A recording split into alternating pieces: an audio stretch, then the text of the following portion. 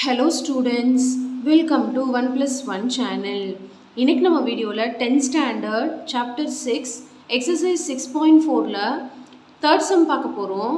இந்த ப்ராப்ளத்துல பாத்தீங்கன்னா if the angle of elevation of a cloud from a point h meters above a lake is theta 1 அப்படினு சொல்லிருக்காங்க. அதாவது angle of elevation கொடுத்திருக்காங்க of a cloud from a point h meters above the lake. ஒரு லேக் இருக்கு சரிங்களா. இந்த லேக்குக்கு மேல h metres தொலைவுல ஒரு பாயிண்ட் இருக்கு.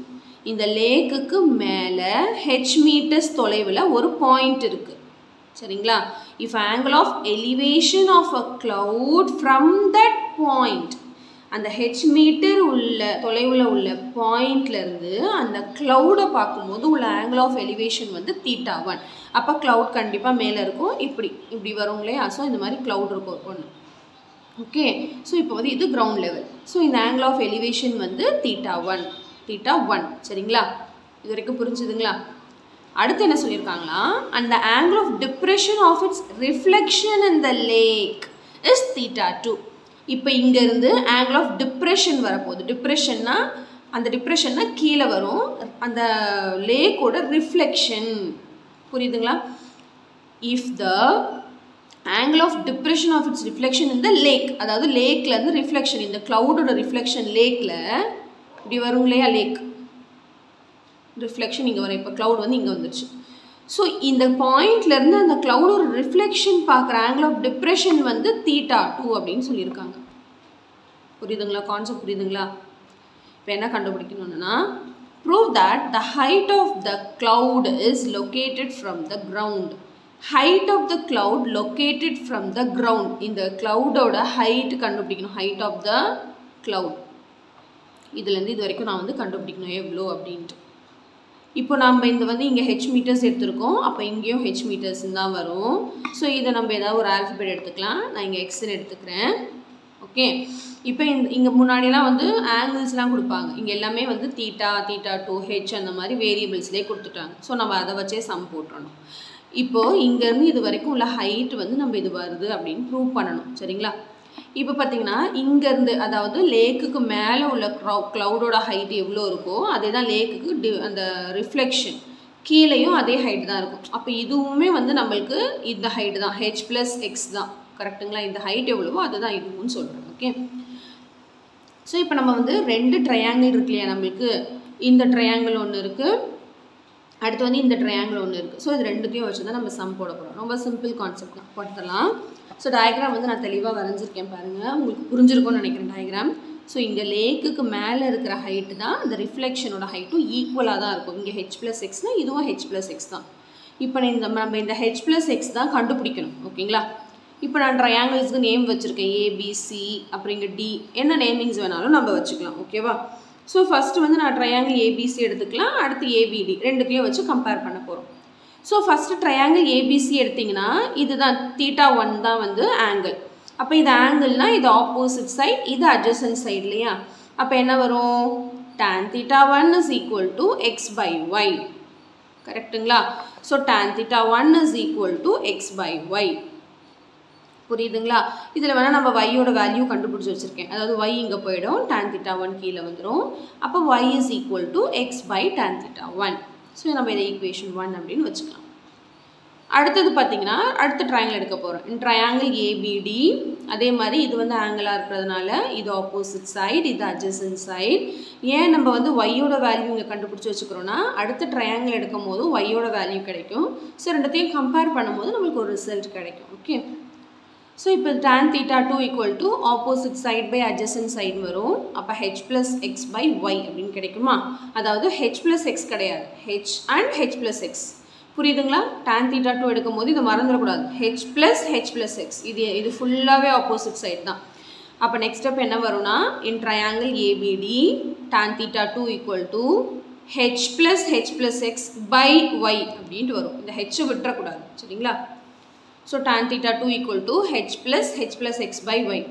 So tan theta 2 இந்த h ஆட் பண்ணும்போது நம்மளுக்கு 2h கிடைக்கும்.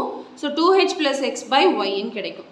இப்போ இந்த முன்னாடி ஈக்குவேஷனில் y வச்சுருக்கோமா அதே மாதிரி y நம்ம இங்கே கண்டுபிடிக்கினா y எங்கே போயிடும் θ2 கீழே வந்துடும் tan θ2.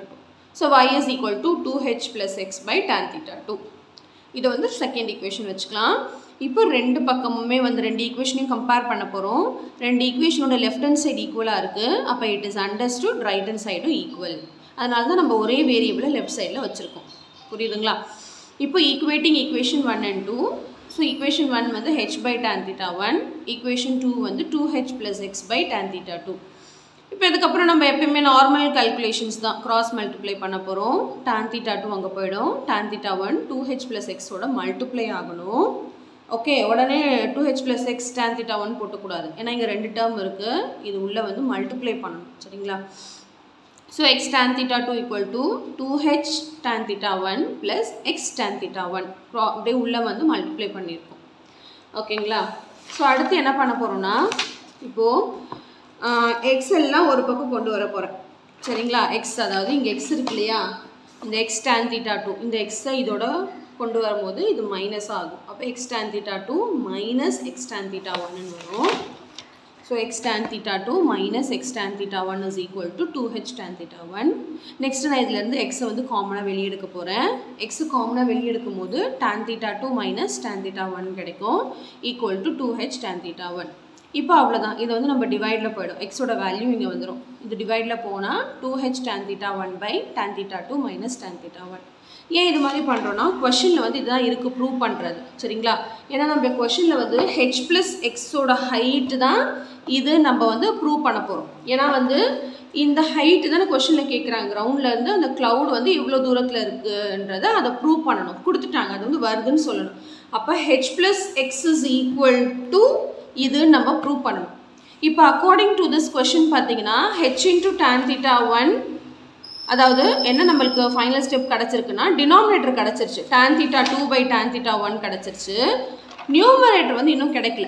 அதுவும் இல்லாமல் லெஃப்ட் ஹேண்ட் சைடில் எக்ஸ் மட்டும்தான் இருக்குது. ஆனால் நம்ம என்ன வரணும்னா லெஃப்ட் ஹேண்ட் சைடில் ஹெச் ப்ளஸ் எக்ஸ்ன்னு வரணும். சரிங்களா? அதாவது H plus X is equal to தான் இந்த ஹைட்டுன்னு நம்ம வந்து ப்ரூவ் பண்ணணும். இந்த வேல்யூ நம்ம ப்ரூவ் பண்ணணும். அப்போ லெஃப்ட் ஹேண்ட் சைடில் எக்ஸ் மட்டும்தான் இருக்குது. இப்போ லெஃப்ட் ஹேண்ட் சைடில் எனக்கு ஹெச்ன்னு ஒன்று வேணும். அப்போ தான் இதை நம்ம வந்து ப்ரூவ் பண்ண முடியும். ஹெச் ப்ளஸ் எக்ஸ் அப்படின்னு வரணும் இல்லையா?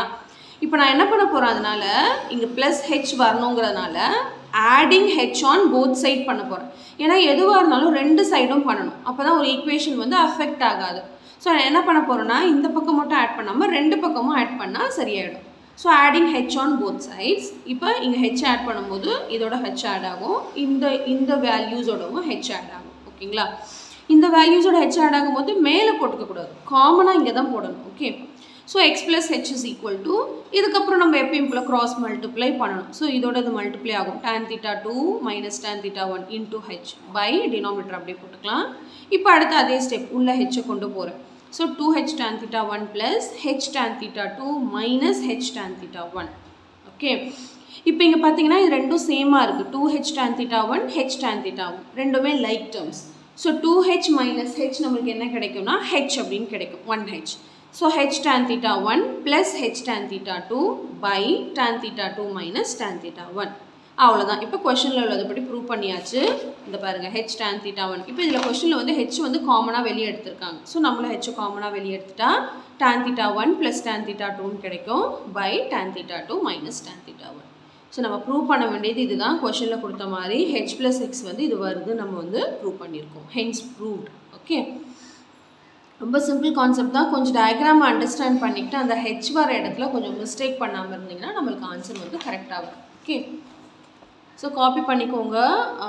இன்னொரு தடவை கூட போட்டு ப்ராக்டிஸ் பண்ணி பாருங்கள். கண்டிப்பாக உங்களுக்கு ஈஸியாக அண்டர்ஸ்டாண்ட் ஆகும். ஓகே,